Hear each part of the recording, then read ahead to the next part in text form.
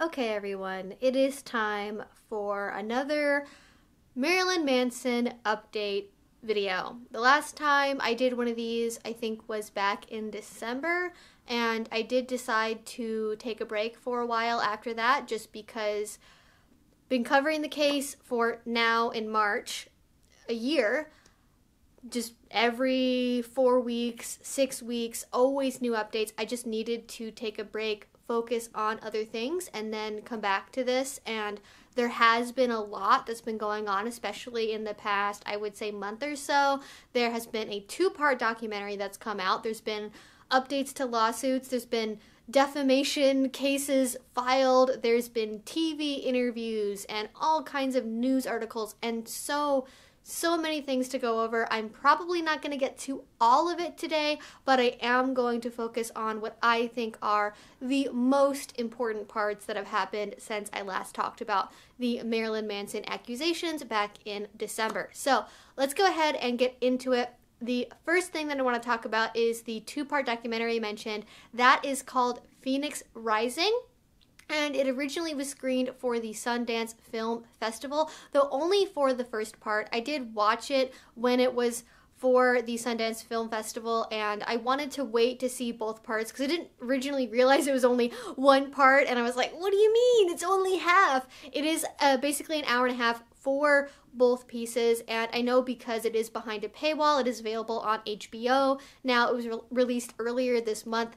I did want to give a summary of what is said in both parts of the documentary, what it is focusing on, any new pieces of information that we haven't learned about previously, and how it all kind of ties together and forms a story. So basically, with the first part of the Phoenix Rising documentary, that really focuses on establishing Evan Rachel Wood, her background, her upbringing, also talking about the beginning of her relationship with Marilyn Manson, and then the decision and process of testifying for the Phoenix Act and how that kind of all went through the legal system. Now, at the beginning, it talks about, and I didn't really know any of this, for the record, in case anyone's wondering, I would not consider myself a fan of Evan Rachel Wood. I'm not saying that she is a bad actress. I just don't really watch any of the things that she's in. So I didn't know any of this going into the documentary at all. But apparently she grew up in a family of actors, mostly theater stage actors. And unfortunately, her home life wasn't really the greatest. She did have support in terms of acting from her parents, but they fought a lot, they didn't really get along, and ultimately they did end up separating. And she went with her mom, and her dad and her brother stayed behind, and they were in, I think it was either North or South Carolina, and then her and her mom left when they did end up separating. And there's one really big moment in an early part of the documentary where when she's talking about her upbringing, there's a part that both her mom and herself, and they're interviewed separately as well, they both reference this in their conversations about how their family life was, and they both say there was a time when, you know, mom and dad were fighting, and they basically said afterwards her dad went and talked to her and said, we fight because we love each other. And I think there's a romantic notion that some people have that, like, when you really love someone, you fight for it, you work really hard, and sometimes you yell and you scream, and, like, I get where the mentality comes from. It's like, oh, if you're not willing to fight, then you don't really care. But what the theory is, or I think what this film is trying to say, is that this sort of implanted in Evan Rachel from a young age that fighting was normalized, fighting was part of being in love, and because of how disruptive her upbringing was, that maybe put her in a position where she was less able to detect what Marilyn Manson was doing was wrong earlier on in the relationship and kind of set her up on maybe a bad path. And I feel really bad, especially for her mom, because she gets really emotional about this and is like, oh my God, I can't believe that this is what I'm showing my daughter. She cannot be around this anymore. And it's after this fight and this conversation that they do decide to leave. So she grows up in a family of actors, and basically when she lives with her mom, that is when she starts to be able to take her own acting career more seriously, it seems like. And she was actually able to find old diaries that she had, apparently, that she thought she had lost, where she actually talks about this period of growing up and becoming an adult and getting more independence and starting her career. And in those diaries, she documents the first time that she met Marilyn Manson. She went to a party at somewhere called Chateau Marmont, which I'm probably terribly mispronouncing, and she was 18 and he was 37. And the way that she describes how he supposedly introduced himself is just, I realize why him and Neil Strauss worked together on his autobiography, and I can only describe it as something from a pickup artist manual. He goes by in a gold suit, and right as he's going past, he turns back and says, "Don't fall." And I don't know if that's true or not, but the mental image is just like, it's so perfect. And she apparently thought that he was like a Marilyn Manson poser from far away, and then after he actually said something with her friends, she was like, that's like actually Marilyn Manson though. What just happened? So they ended up striking up a conversation, they started talking, and right away they had this connection because he recognized Evan Rachel from her work in a film called 13. And this kind of struck me because it reminded me of how he actually met Rose McGowan. Rose McGowan was an actress, and she met Marilyn Manson, and this is mentioned in like an old article, in an interview he did in the 90s.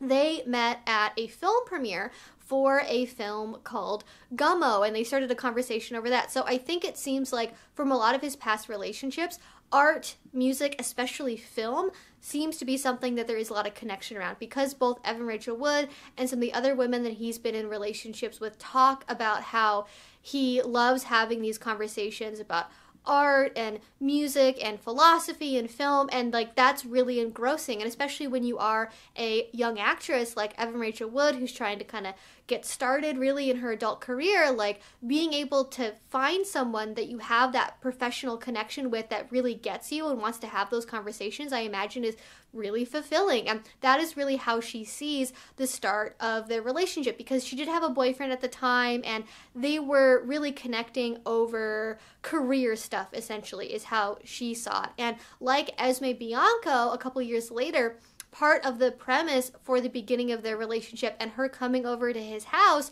was to work on a film that is based on Lewis Carroll called Phantasmagoria.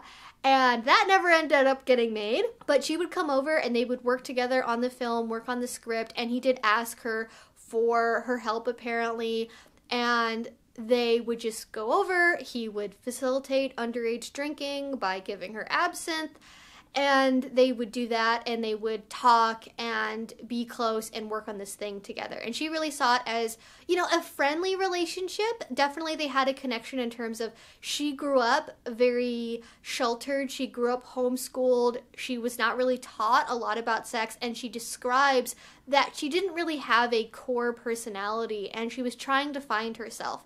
And so Marilyn Manson comes in and he really seems like this very well-read, astute guy that knows the things that she's into and is encouraging her, and seems like he can be this guy that can help her discover herself on a personal level as well as on a professional level. And we'll obviously see how that turns out a little bit later on. But their relationship did take a turn during one of the last times they hung out together to work on this film. So she was about to leave to go work on a different film project, and as they are saying goodbye, he supposedly just starts kissing her, like full tongue in the mouth type situation, and she is totally just taken aback by that, because she has kissed professionally for movies. She has a teenage boyfriend that's around her age that she was with.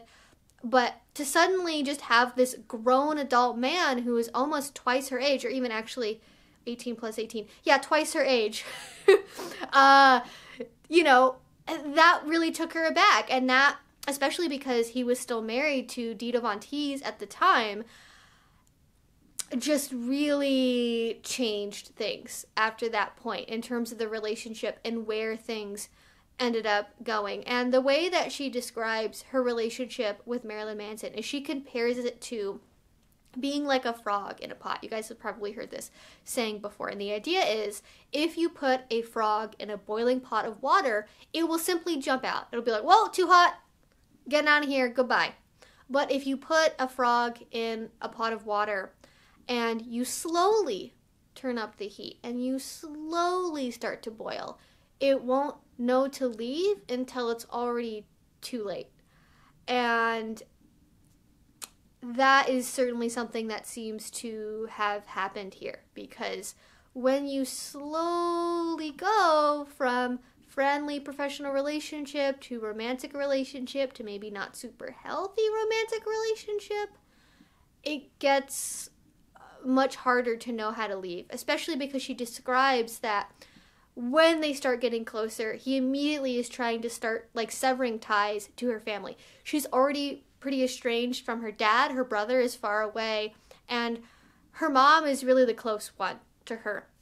And he's basically like, hey, like, she's probably holding you back. You need to look into your finances, and you shouldn't really trust her. And I don't know what happened with the details there. Apparently something with her finances not being managed well potentially happened, and that kind of solidified Manson as being right and being the one who could be trusted. And her family were not people who could be trusted, which is really starting that process of isolation. And then from there, it just ramps up, and it leads to sharing blood and making blood pacts and branding and scarring as a way to show loyalty. And I imagine that, you know, putting myself in my shoes of, you know, having once been an edgy teenager, I mean, you don't wear blue eyeshadow and purple lipstick without having some kind of background. That being said, though, being in that edgy teenager mentality, having her first real experience dating like a fully adult man, like, that can seem like, oh my god, our relationship is so real and so intense, and we're doing all these things, and that really means that we're in a super intense relationship, and this is a good and positive and normal thing, and other people maybe don't understand it, but like, it's just because of like how intense we are together and how really in love we are and how really close our relationship is. And something that's worth mentioning here is there is a photo on screen that's shown of a bloody M. That's like a really zoomed in photo, so it's really hard to tell where it is, but it's a bloody M that has been cut out that we see on screen. And then in the second part of the documentary, you see on Evan Rachel Wood very clearly a scar of the letter M. And I am sure there are people out there that are like scar truthers that are like, that's Photoshop.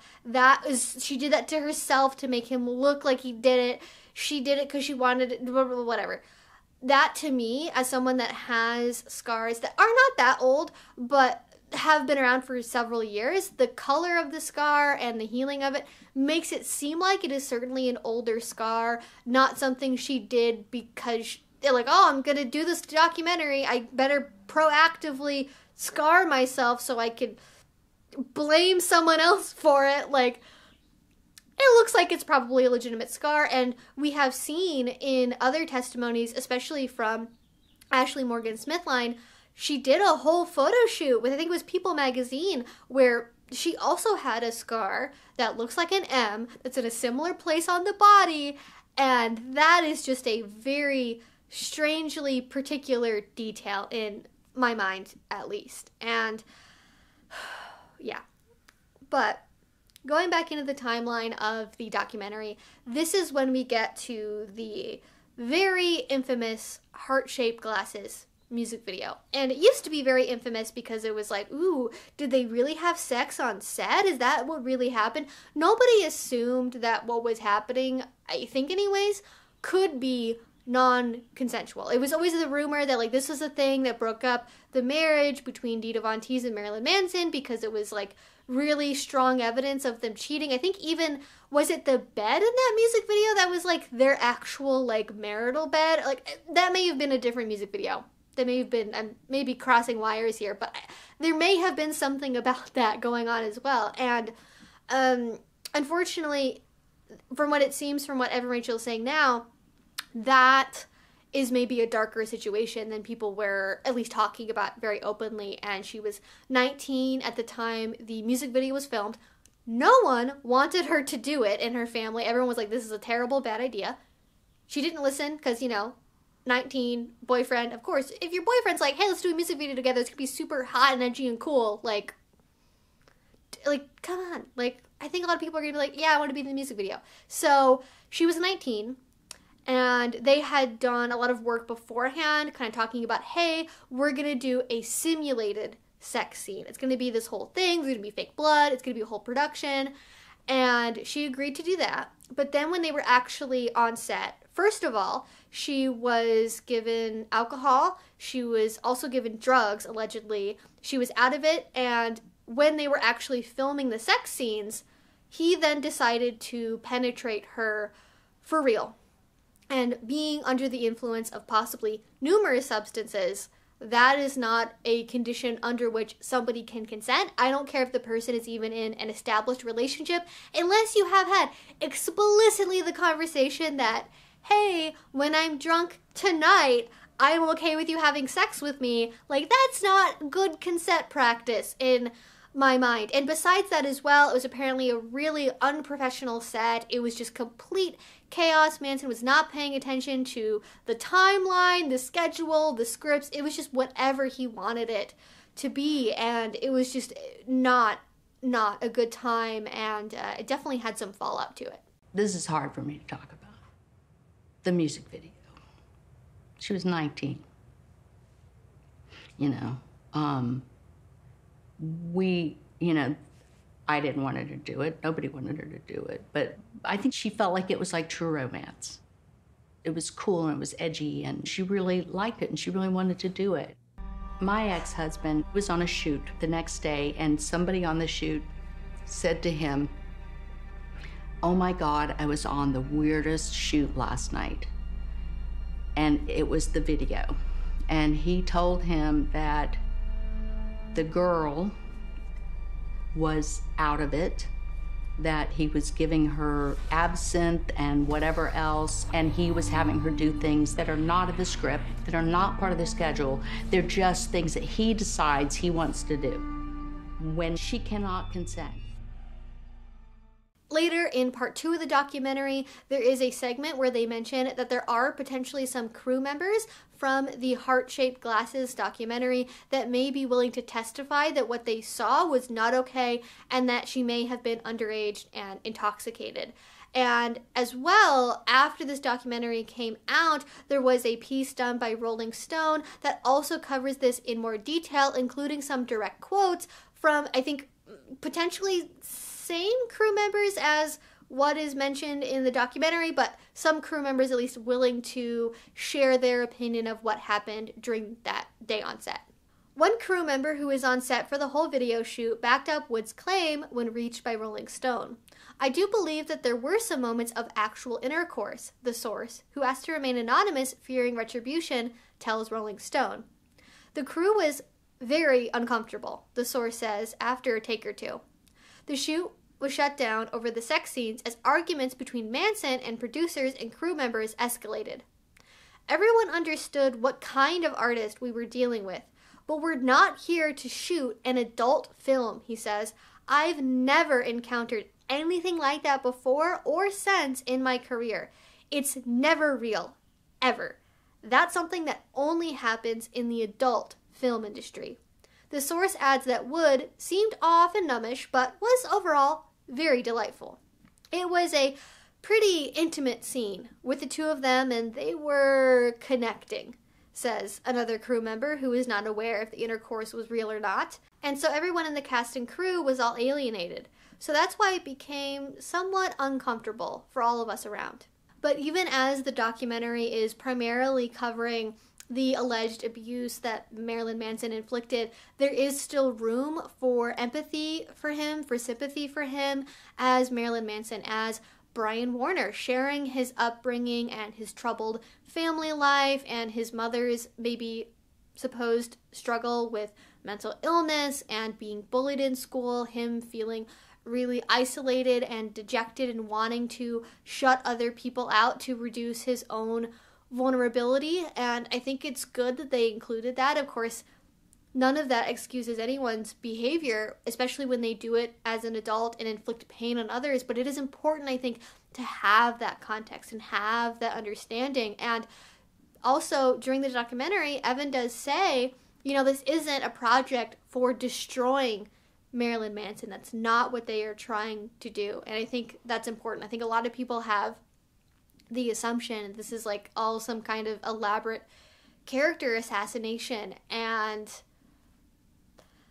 you know, I don't get that impression, but of course other people are going to interpret things differently. Now, that is really where part one ends. There's a couple other just bits and pieces around that I'm not really sure how to tie into the whole story, but I think are important to cover. So one is that there's a scene where he's cutting a birthday cake with a hatchet, like a hand axe or something, and it's kind of funny, except for the part where he says that they're really bad for cutting cake, but great for cutting women with, which is doubly creepy when you recall that many of the allegations against him do involve stories of him threatening or wanting to or actually assaulting people with hatchets and baseball bats and things of that nature. So that just came across as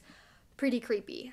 There is also a couple-second clip of the Groupie tape that is shown as well, and we'll be talking about the Groupie tape later on in this video as well, for the record. And there is a Polaroid photo that seems to be of Evan Rachel Wood, though it is just of the torso, really not her head, so I don't really know for sure. But there is a picture of someone's, probably Evan's torso, with a big old welt on it. And not only is that a weird photo in general, but to clarify something, because 50 Shades of Grey has made people believe that things like flogging and caning on the stomach are sensual and fun and erotic. No.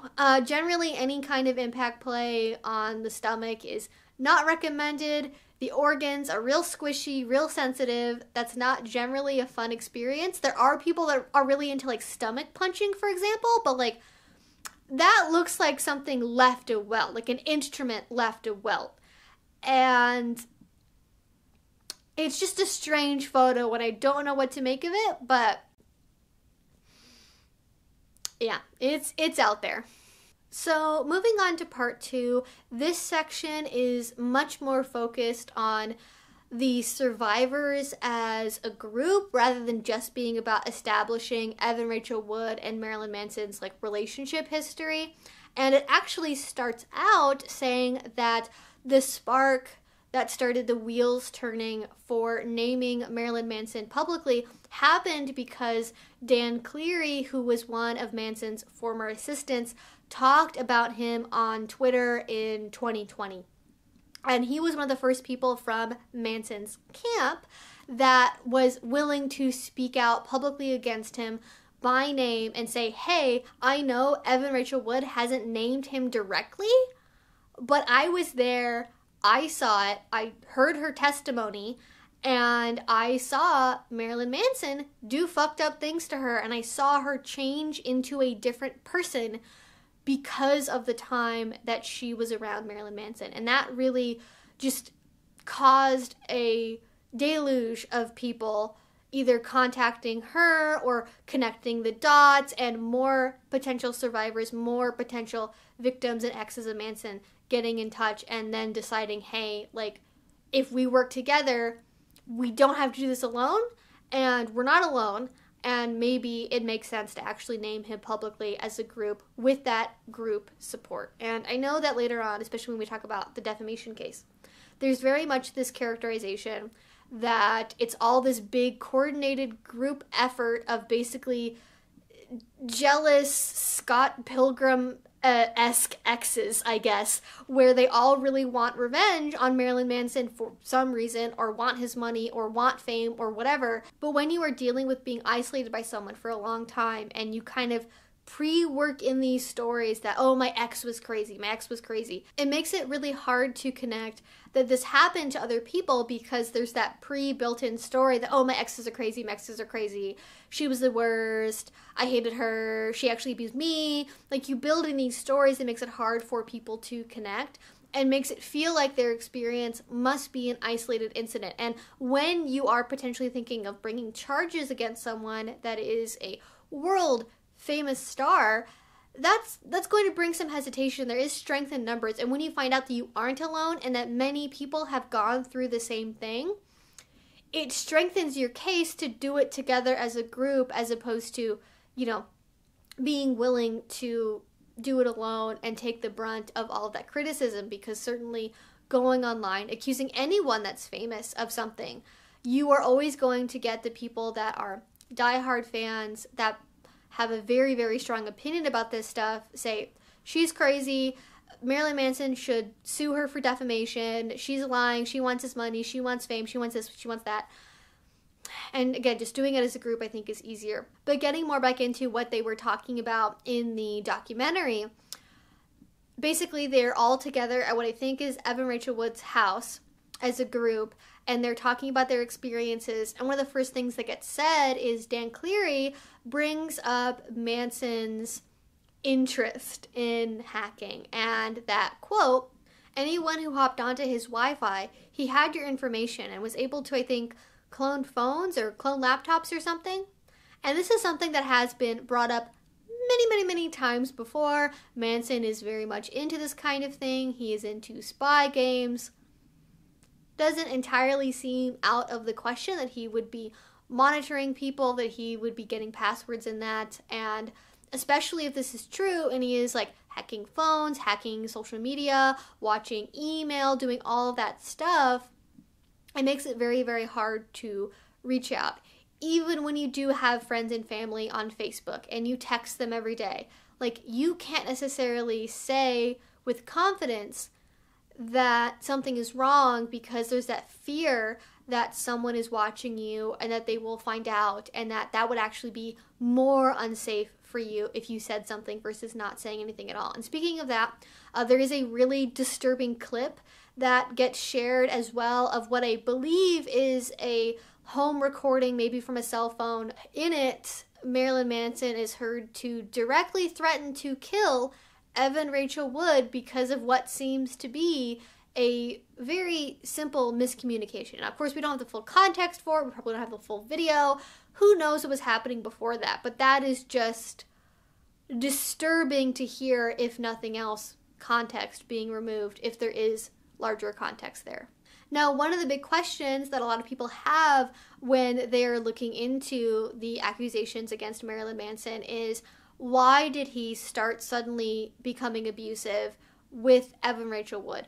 What about Rose McGowan? What about Dita Von Teese? And I have talked about this in other videos, but it's been a really long time, so I will just mention it briefly here. With Rose McGowan, she has come out in support of those that are accusers of Marilyn Manson. She says nothing ever happened to her in that relationship, but that she does still believe and support them.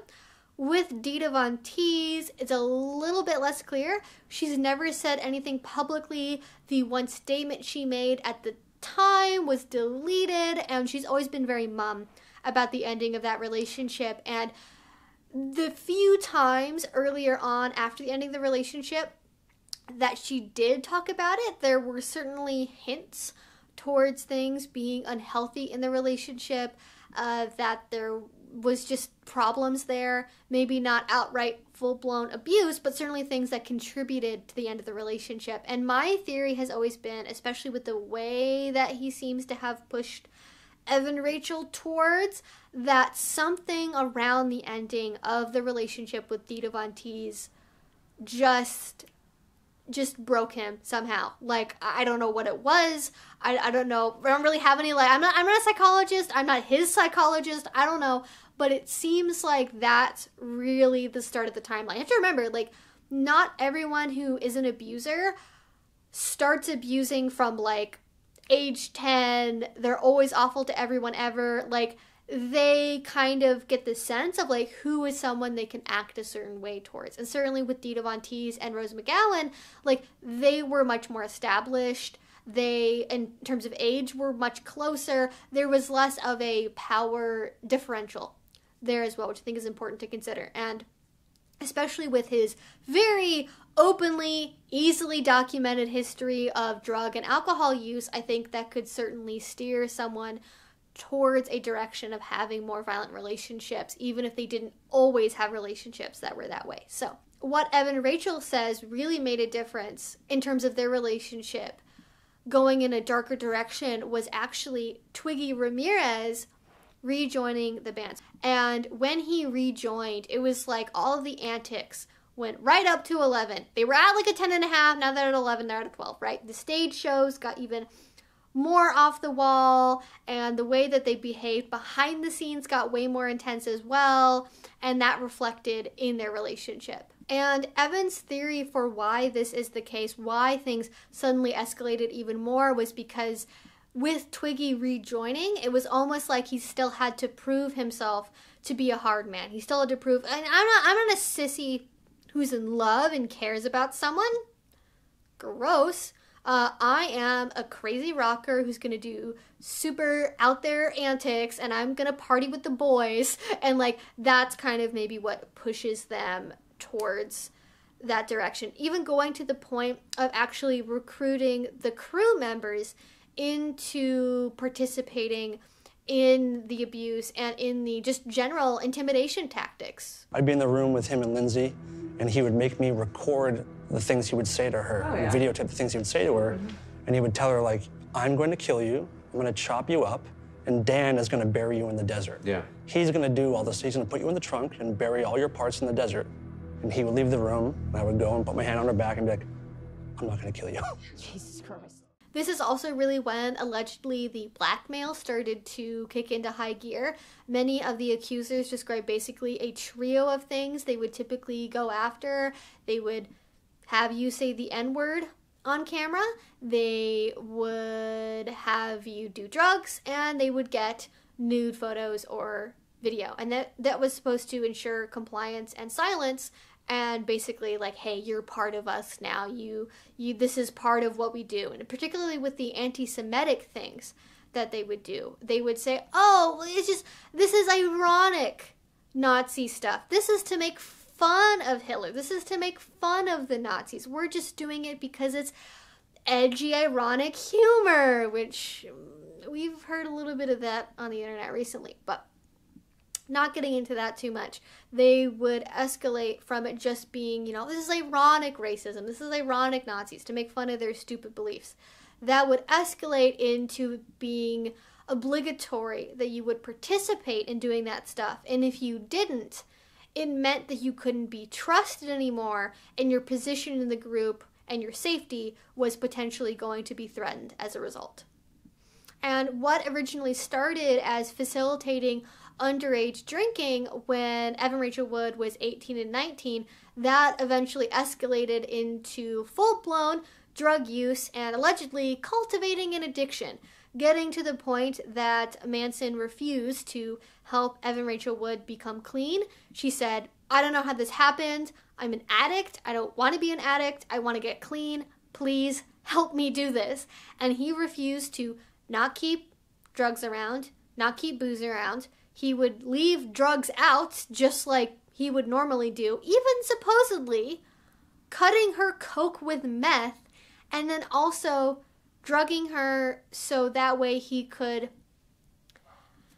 have his way with her body while she was asleep. And that was when things got really, really bad. And all of this culminates in a visit between Evan Rachel and her brother.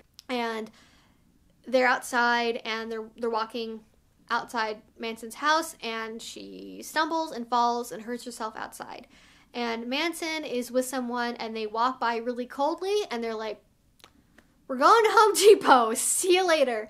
Doesn't react, doesn't say anything, doesn't try to help.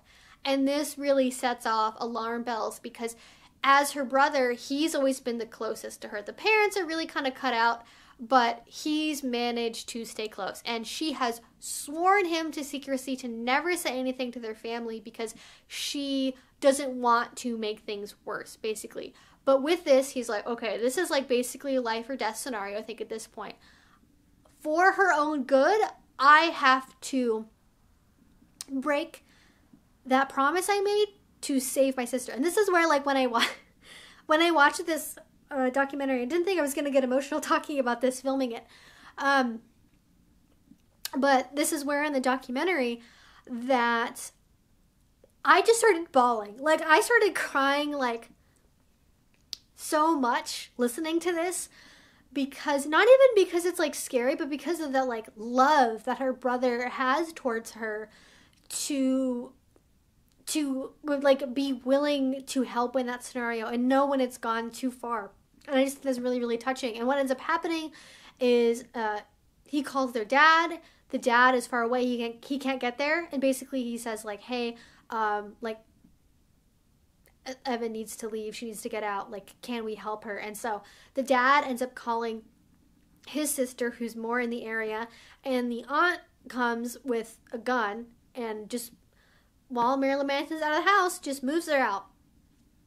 And, you know, I mean, as far as it comes to leaving potential abusers, alleged abusers, like, that's really the way you have to do it, is quickly, quietly, when they're gone. That is going to be the least, risky scenario to be in. And unfortunately, I wish I could say that's where the story ends and Evan Rachel gets to go and lead her life, but it gets a little bit worse first. She does leave. She does get a chance to, be apart from him.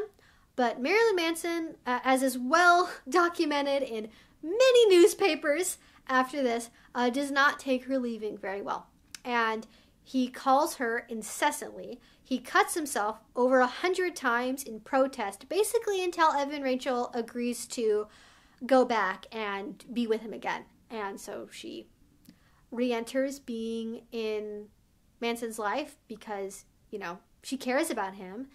She doesn't want him to die, so she goes back. And like there's things that happen as a result. I'm not going to talk about it too much because I've covered the things involving the Violet Wand and all that before in other videos. What is new in this documentary that's not talked about in any of the lawsuits, any other allegations, interviews, anywhere that I can find, what ends up happening after she comes back is that she finds out that she's pregnant with his child, because Marilyn Manson apparently does not like using condoms, had a problem with every type of birth control that she tried to use, didn't want her on anything basically. She tried to use other methods like spermicide in order to prevent pregnancy, but that didn't end up working. And so she found out she was pregnant.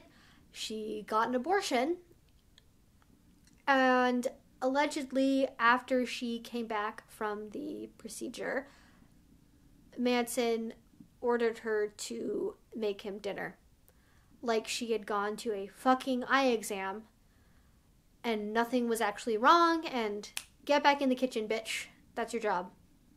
Like, if that story is true, oh my God, what? Like, I know we have very limited understanding in general in this country of reproductive health care, but an abortion is an experience that you are meant to rest during. It is hard on your body. You are not supposed to be doing work around the kitchen or around the house. Like, I just feel like that should be said. You need aftercare after you've gone through a procedure like that, for sure. And I'll just mention this briefly because it's important to the story, but because of this experience, at least in part at least, this leads Evan Rachel to become suicidal, and she does attempt to take her life. And she lives, of course, and that is really what she describes. And the reason for the name behind this is that is when she describes the phoenix rising again, as after that experience and being able to come back from it. Very, very fortunately, of course.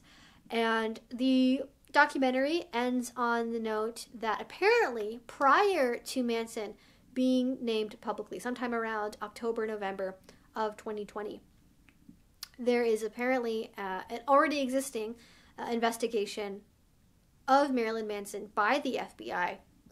And she's waiting on a phone call to be interviewed by them. She gets that phone call. She goes to the FBI. She gets interviewed by them. They film her going into the building.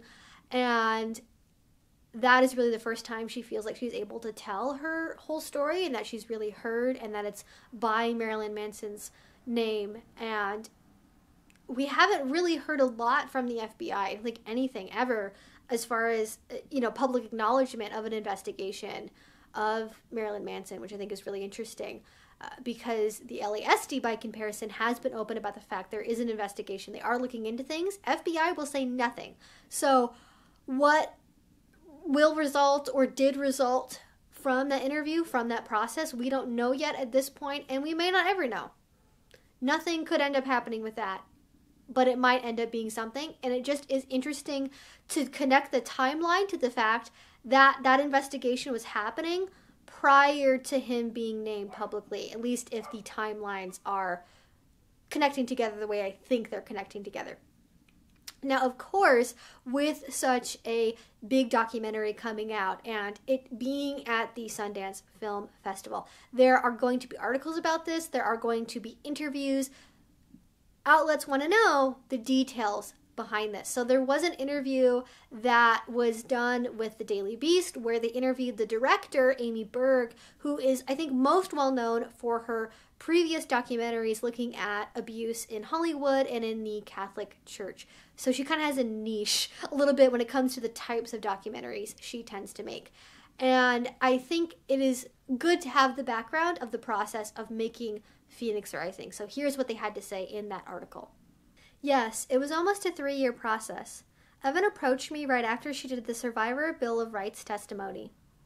She was in the process of building the Phoenix Act and working on changing the statute of limitations in California. So that was what we were initially going to be documenting. A woman challenging the system after her own statute of limitations had expired. For the first year, all we were doing was documenting her movements in that realm. What happened next was Manson's former tourmate, Dan Cleary, tweeted in support of Evan Rachel Wood, and suddenly the floodgates opened, and other survivors started reaching out. That's when we decided to open it up, to get into the Brian Warner story, her past, and other survivors. And also, the way that Evan described it is that Brian is very good at getting that photo with famous people whenever he's at an event, which gives him this public credibility that may or may not be accurate. If you were to Google him with other celebrities and check in with their reps, I'm sure you'd find out that he's not as close with a lot of those people. In our research, I spoke to many people who had seen things at his house, but didn't like that they were recorded there, so didn't speak up. There are a lot of stories out there. Now, I don't really have a lot to add about that last little tidbit, other than it is very interesting that maybe some of Manson's celebrity friendships are not as close as they maybe have appeared to be.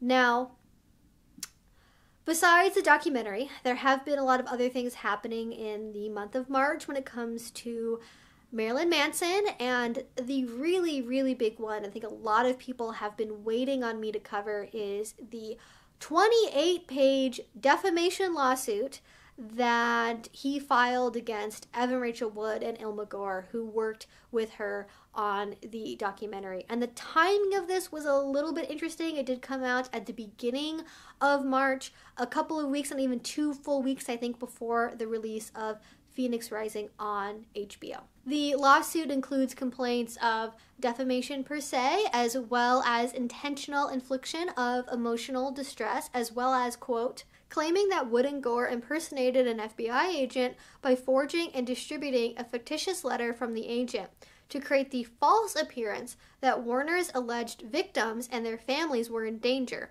and that there was a federal criminal investigation of Warner ongoing. It also alleges that Wood and Gore provided checklists and scripts to accusers and made knowingly false statements, including that Manson, quote, filmed the sexual assault of a minor. The lawsuit paints the picture that Evan Rachel Wood never named and never would have named Marilyn Manson as an abuser until she met Ilma Gore, who is painted as being a grifter with a past of identity theft that is really just in it for herself and is looking to profit off of action taken against Marilyn Manson. And they met in 2016. Over the years, they became romantically involved in 2019, and then they hatched a plan to be able to accuse him and be able to profit off of it. And they would recruit people that were victims by sending them things over text or through direct messages like this. Hey, I know this is a strange way to reach out, but my name is Ilma. I work with the Phoenix Act. I run it alongside Evan Rachel Wood. We were organizing a group of people to meet up in Los Angeles and Zoom/Skype in to talk about experience they had that might be similar to yours. I'm not sure that you would be interested in participating. You aren't obligated to speak, but if you wanted to listen in, that would be fine. It's a small group, and you are personally invited. If you wanted to know more first, I would be happy to jump on the phone or email more details. Best, Ilma. The allegation being that this falsely lured in recruits with the promise of being able to meet with a famous actress and be associated with her. And they were supposedly given a 21-page checklist of fabricated acts of abuse to ensure their public claims against Warner and create the fake perception of a pattern of wrongful conduct. They do provide a copy of this supposed checklist as an attachment to this lawsuit, though it is redacted. And looking at it, to me, it doesn't really come across like a smoking gun of like, this proves they were all coordinating, it's all lies.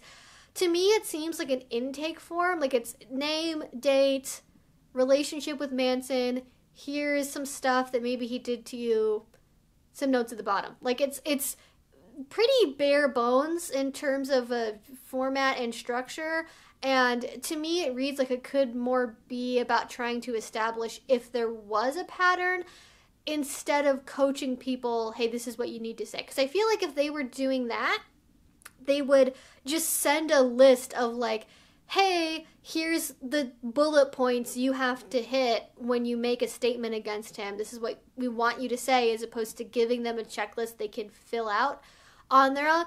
I don't know. The thing that's really interesting to me, though, that I'm not sure what to make of, is the copy they have, though it is redacted, they did not redact the part where it gives the relationship of the person to Marilyn Manson.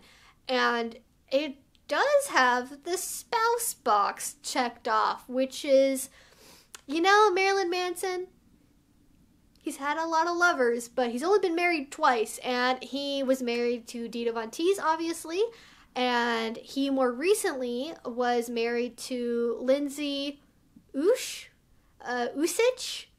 Not sure how to pronounce that one again. Couldn't find how to do it online. Correct me below if you want to. And in any case, they only got married, I think, actually in 2020, so there's not really any direct evidence in this whole lawsuit of where that came from. Like, it is redacted, so we can't say who it's from, obviously.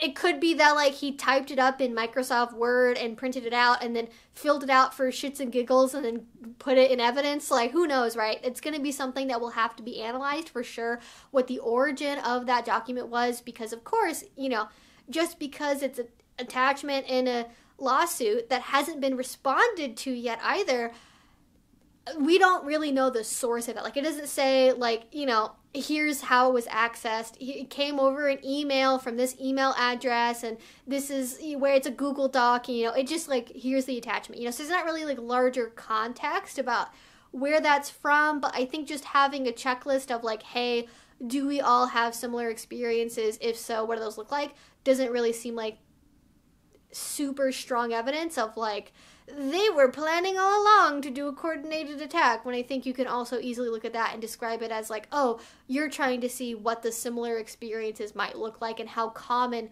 certain types of abuse may have been. In any case, from there, the lawsuit moves on to saying that Gore allegedly edited the scripts of recruits, instructed them to embellish or add to or lie or hyperbolize or just make up stories about abuse or their experiences with Manson, basically coaching them to say that they were trafficked by Manson, that they were too scared to speak out, that he assaulted them even if he didn't really do that, and things of that nature. That basically she was the architect of everyone's Instagram posts, more or less. I think that's sort of what this is getting to, because that was definitely a theory that was passed around in certain circles when this came out, is that, oh, there was one person who wrote all of the Instagram stories, that wrote all of the allegations. I personally don't see that as all being written by one person. They definitely all have their own style and way of phrasing things. They certainly are similar, that they are all accusations that have some similar points to them, but I don't think it goes so far as to like being written entirely by one person. And again, the evidence that they use to support this claim is they have an attachment of a handwritten document, like a picture of a handwritten document that is incredibly hard to read. So I hope they have a better copy for the actual proceeding to look over, because it looks like chicken scratch of someone trying to work out what it is they want to say. And I do want to add that when you have gone through abuse, your recall of things can be fragmented. It can be hard to put together a timeline clearly of what happened or know what to say. And if you are preparing to interact with the media about something that can be a very emotional, taxing experience, like, you want to have your ducks in a row. You want to know what it is that you're going to say ahead of time. So it's not out of line that someone that is a potential victim of abuse would be like, here's my thoughts, here's kind of what I want to say. And it's not even really clear to me from the photo, like, what's the original and what is all of the edits, and they all kind of like blur together a little bit, because again, it's really hard to read. So I can't really say, just looking at that, if it's like, oh, they totally added in a complete lie here, because I can't even fucking read what's on the paper, really. Maybe my eyes are just bad, I don't know. But it's hard to say definitively what it is just from that one attachment. I also would say, though, again, giving benefit of the doubt here, giving a different interpretation, is that when you are somebody that is a victim of abuse and you are trying to describe it, it can be helpful to have someone that is a third party to that scenario come in and help you, like, know how to phrase things, how to talk about things. And especially when you are maybe navigating legal claims towards someone, knowing how to phrase that might be important. But I don't know. Again, I don't really think that's a complete smoking gun.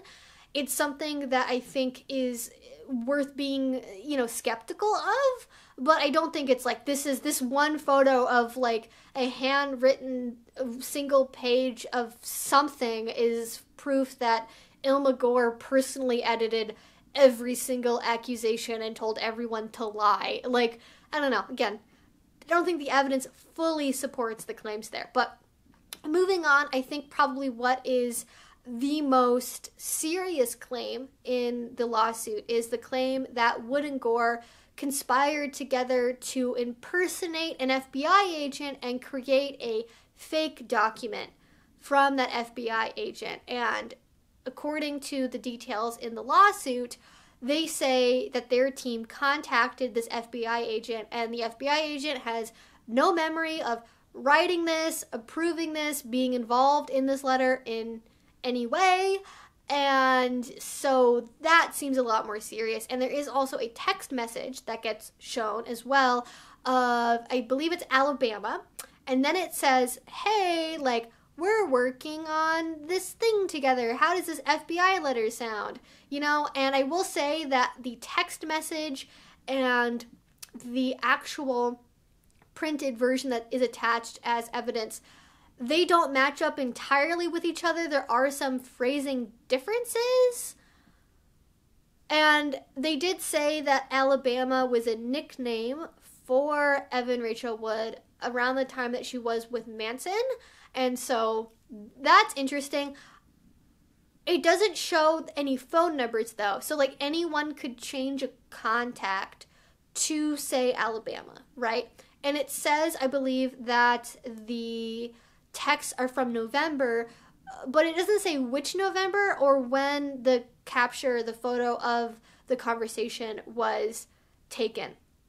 Like, it's November, but is it 2019, 2020, 21? Like, was it, like, I don't know where it came from. I don't know who sent the messages. That is all really hard to tell from a photo of a text message. Again, that's going to be something where I think the discovery process of this case is going to be really interesting, where the courts are really going to see the details of where these things are coming from. Because I'm wondering, okay, if this is private correspondence of Evan Rachel Wood and Ilma Gore, how the fuck did Manson's team get their phone or just screen captures from this person's phone in order to be able to use this as evidence in court? Like, did somebody's phone get lost, get stolen? Did a friend get forwarded this and they sent it to Manson? Like, I don't know. That seems weird to me. Like, how do you have that? The allegation is that Evan Rachel Wood and Ilma Gore worked together to create the document, so I don't know who else the other party in the message would be if it's not Ilma or Evan. Anyways, I think that one is obviously very concerning, and that would definitely, for example, put Evan Rachel Wood's custody case in jeopardy. You know, and that's part of why I wanted to wait to cover this until there was a response formally from Ilma Gore and Evan Rachel Wood, because I think that's something that's really worth looking into. And like I've always said in these videos, I really want these cases, when there are legal proceedings, I want them to go to court. I don't want them to be thrown out on a technicality about statute of limitations. I want the court to be able to review the evidence, review the documentation, really be able to look at what's going on and really evaluate that in detail, because I really think this process deserves that level of review. And there's certainly lots of things that there are big question marks around. And I know that one of the big things that a lot of detractors will say is that, like, well, Manson showed evidence and none of the other accusers provided the attachments of their evidence or anything like that in any of the documents. So, like, obviously, by virtue of the fact he had 3 attachments in a 28-page lawsuit, he is more correct than all of the other accusers. And I can see the logic for that. I can see why somebody would be skeptical based on not being able to see evidence from a lawsuit. I understand wanting to keep certain things private and only have that be reviewed by the court, and I get why you would want to show that ahead of time to prove your innocence. I think it is generally better. I think it is generally more recommended to keep those cards close, and really, you know, that evidence is for the discovery process. It is for the courts. It is for the legal teams. It is not for public consumption and speculation. And I don't think that's really what it should be treated as. Like, it's for the legal process, not for the internet to go, oh my God, this, that, and the other thing. You know, because, like, if you're posting all your evidence in, like, a Dropbox folder and linking it from your Instagram account, like, that's just going to get absolutely torn to pieces. And I imagine that, you know, as a victim, you maybe don't want to go through that. You don't want to go through that level of scrutiny. So, you know, again, who knows? There are so many different legal proceedings in process at this point, and who knows how much we would see as the public in terms of evidence. Who knows what to think about the evidence that Marilyn Manson has presented thus far in his defamation case. I personally think the evidence shown thus far does deserve a level of scrutiny, but again, I do want that to all have its day in court, and I do want that to be something that is reviewed and is clarified, and I do want there to be the opportunity for Evan Rachel Wood and Ilma Gore to respond to that. And also, what is, I think, interesting about this, especially because the lawsuit was filed before the documentary came out, maybe Manson's legal team didn't know this, there is an entire scene where Evan Rachel Wood goes into an FBI field office and does an interview. And I mean, I guess if we're really putting a tinfoil hat on here, you could say that, oh, they just filmed her walking in, and she was there for a totally different reason, and they said it was about something else, that it wasn't actually related to that at all, and it's not actually about Manson at all. It was for, just going on a tour because they felt like it, and they just, or maybe she walked in and walked out, and, it's all fabricated with movie tricks or whatever. I personally don't like living with that level of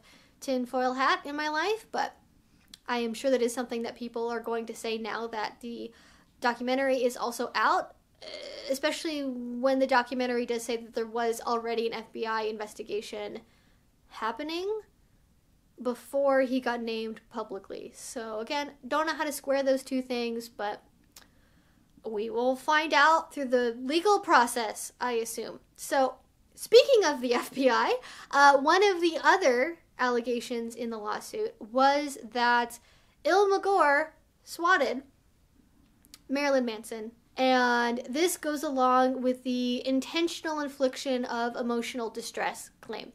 And how this is framed is basically that this happened on February 3rd. The allegations went public on February 1st, and Ilmagor got in touch with the FBI, and then the FBI got in touch with the LAPD, and they had them go out to Marilyn Manson's house. To the lawsuit's description, this is because they wanted to either humiliate and embarrass Manson or create a scene that would be like a media frenzy and would just disrupt and upset Manson and put him in danger's way. Now, from what I can tell, this appears to have been a wellness check, not a swatting event. Those are different things. So the LAPD basically was like, hey, there's this friend, Ilmagor, concerned about Marilyn Manson's safety. Can you get in touch with her?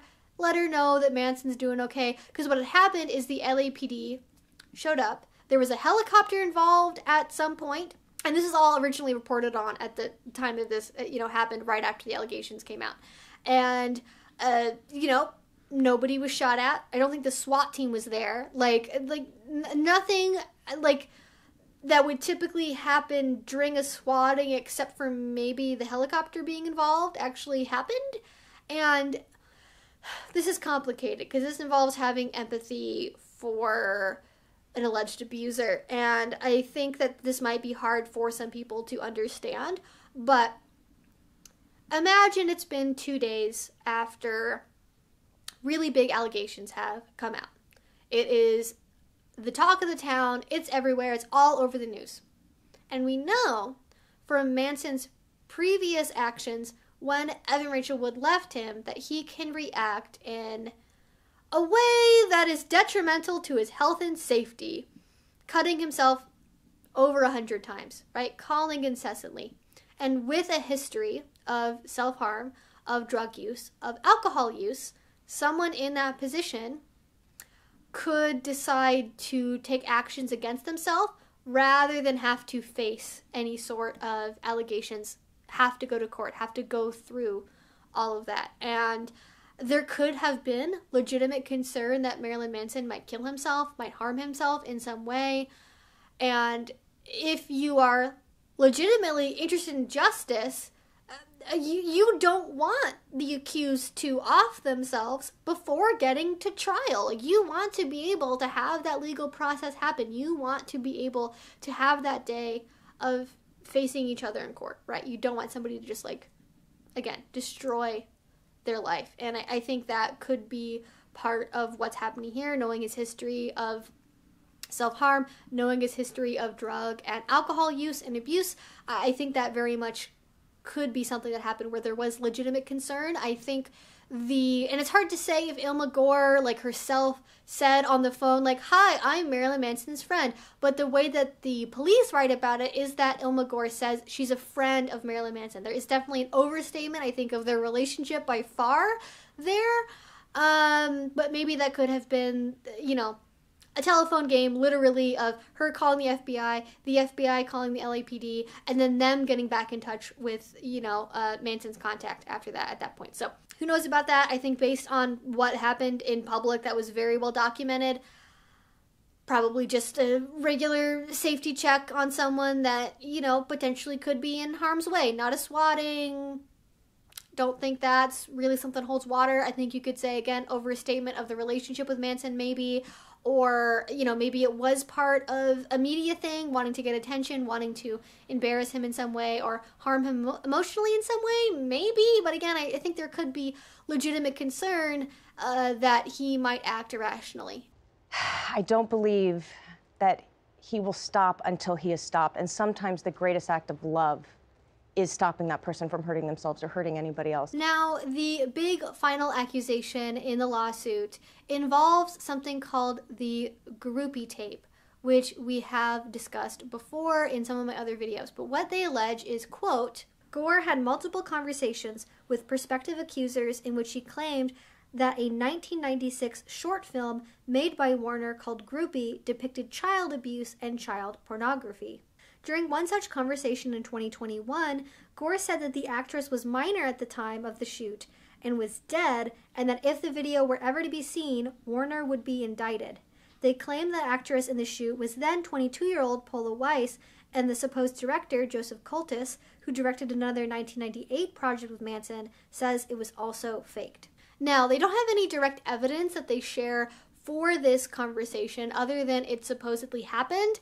And I wasn't party to any of these conversations. I don't know what Gore said or didn't say or how she phrased things. But what I do have is one lawsuit that does, in particular, talk about the Groupie tape. So if we are thinking about, okay, let's say that Gore told people about the tape and this was their impression, what does that then reflect in the lawsuits for how the tape is being described? What it does say is that the girl is a seemingly young teenage fan. Seemingly young, not definitively a minor, just appeared to be. As in, when you're filming something, it can be ambiguous how old someone is because of makeup and hairstyling and clothing and such like. So that lawsuit didn't say that the person involved was definitely a minor.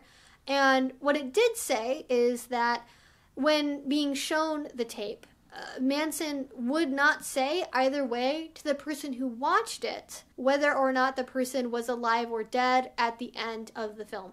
Because in the lawsuit, the intention of the film is to psychologically harm the other person.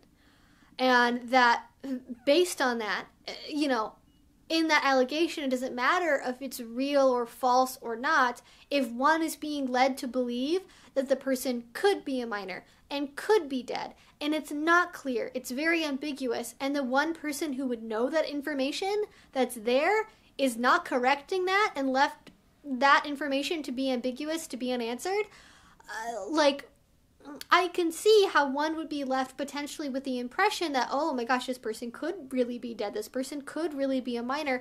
It's super, super disturbing, and I don't really have any definitive answer on what is really true or not. Now, the lawsuit that was filed there does also say that while Manson does claim that the person in the film was one of his girlfriends at the time, the person says that they didn't look like Paula Weiss, that they looked like someone else. And again, that could be makeup, could be a lot of other things, could just be weird angles, who knows, right?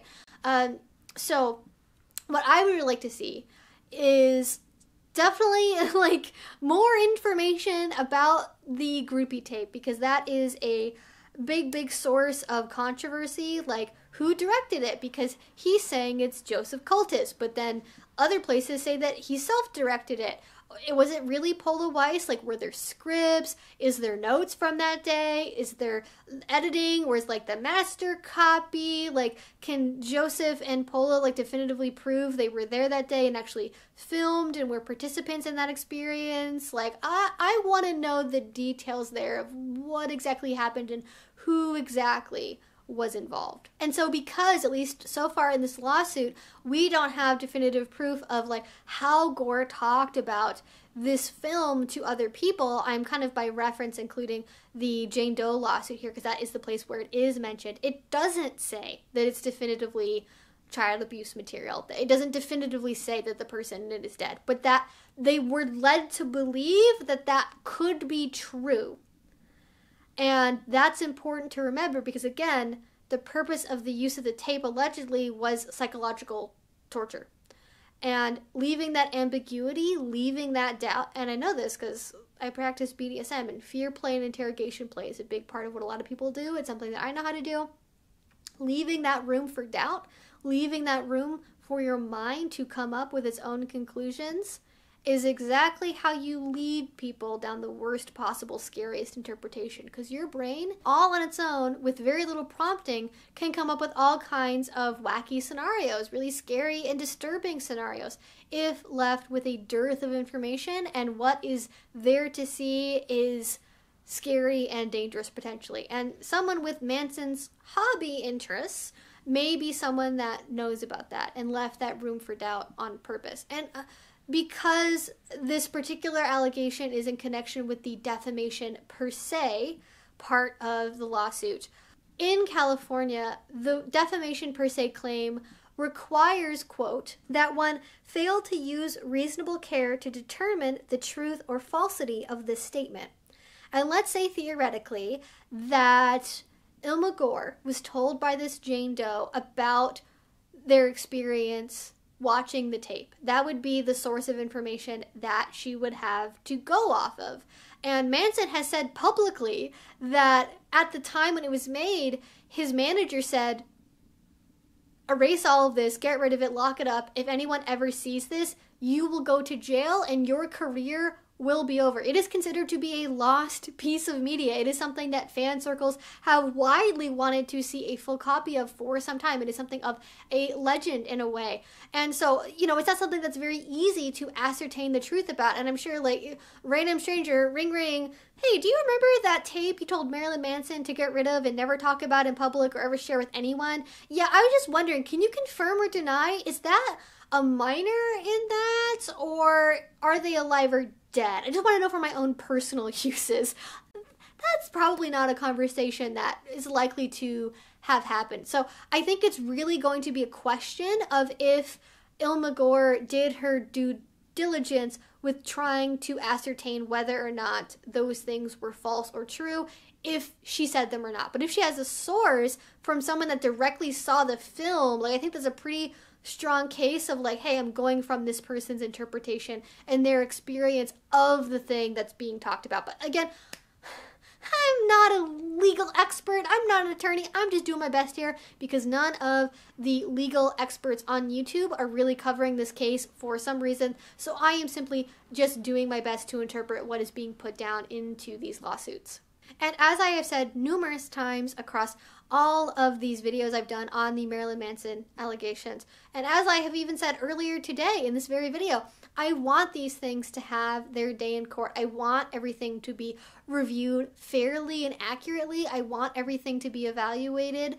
And honestly, like I would probably be happy if it turned out that, you know, these things were all fabricated and false, because it would mean that over a dozen women didn't experience life-altering, horrific things because of a person they trusted. I don't want that to be true. But if it is, I want there to be that day in court. Actually, you know, regardless, I want everything to have its day in court. If that is what the people involved decide is best for them, I want that to be part of the process. I want that to be evaluated. I am not here to simply get, like, revenge on Marilyn Manson for some reason. Like, I'm not an ex-fan. I'm not somebody that's, like, invested in Marilyn Manson as a person. Like, none of that is the case. I'm not invested in anyone, in any of this in any way. I just want to, from my opinion, share what is happening, what is going on here. And I did want to wait originally to see if there was going to be a response to this, because I imagine that with the release of the documentary, Ilma and Amy Berg and Evan Rachel Wood, they all had to be prepared for some kind of legal action considering the nature of the documentary. I think that's very, very much going to be expected. As of yet, I'm filming this on March 23rd. There has not been a formal response, and I imagine that is going to be forthcoming. When that does come out, I will be doing an update, hopefully not as long as this one's going to end up being, but I will do an update. I will talk about it because I do think it is going to give some important additional context and information and rebuttal to what is being said so far, and I do want to dive down into that. And there were also a lot of other things that I could cover, so many other interviews, so many other stories, case updates, and this is just so long. I'm not going to be able to get into that today, but I will in a future video. And I know this isn't really a fun video, but if you want to make sure to not miss out on my other future updates, I would like it if you could subscribe, just because I know with the YouTube algorithm and with the nature of this stuff, YouTube really does not like alerting people that these videos are being done. So again, if you want to make sure to not miss that, please do subscribe. Please do turn on the notification bell. It feels really weird to ask for that in a video like this, but needs must. It is YouTube, and it is easy to not be able to keep up with so many different things going on all at once. And I do want to point out here, because I don't think I've said this yet, almost all of the allegations in the defamation lawsuit are aimed at Ilma Gore directly and not at Evan Rachel Wood. And most Evan Rachel Wood seems to be an accomplice to Ilma Gore. So keep that in mind when you are listening to this and reading about this. And I will, again, I put all my sources down below, so if you want to read the full lawsuit yourself and get your own opinion, please do. I definitely encourage that. And, you know, just remember, there are so many people that have accused Marilyn Manson. People that are not formally associated with Evan Rachel Wood or Ilma Gore, people that have come out and spoken on their own, of their own volition. I think it is important to not discount everything everyone has said simply because one person's character is being called into question. I think skepticism is good. I think we need that to be part of this process in certain ways, but I don't want that to be used as like, well, because Ilma Gore did a wellness check on Marilyn Manson, that means all of these dozen women, all these other people that worked with him, all these other, you know, people that were involved with him, they all lied. I don't think that that's really the correct response to that level of information or to that kind of allegation. But you know, like I mentioned, there were a lot of other interviews and things that I didn't get time to cover today, and this has been a really heavy conversation, so I will simply leave you with this clip from the interview that Evan Rachel Wood did with Drew Barrymore on her show, because I do think it is very powerful, and I think it speaks to this experience. So I will leave you with that. Take care of yourselves, guys, and I will talk to you soon. Bye. I am, for the past couple weeks, been, you know, running around talking about this, promoting the documentary, but last night I did get home and break, because I've been running around having to be so strong and clear and concise, and, you know, you're sitting there, you've got all this pressure, you're the spokesperson for not, you know, not just this documentary, but for all domestic violence survivors, and you're going, oh God, did I say it right? Did I word it right? What am I gonna get sued for? Like, how is this gonna come back to hurt me? And then I stopped and thought, I should not be this scared to tell the truth. And so the system is working, but not the right system.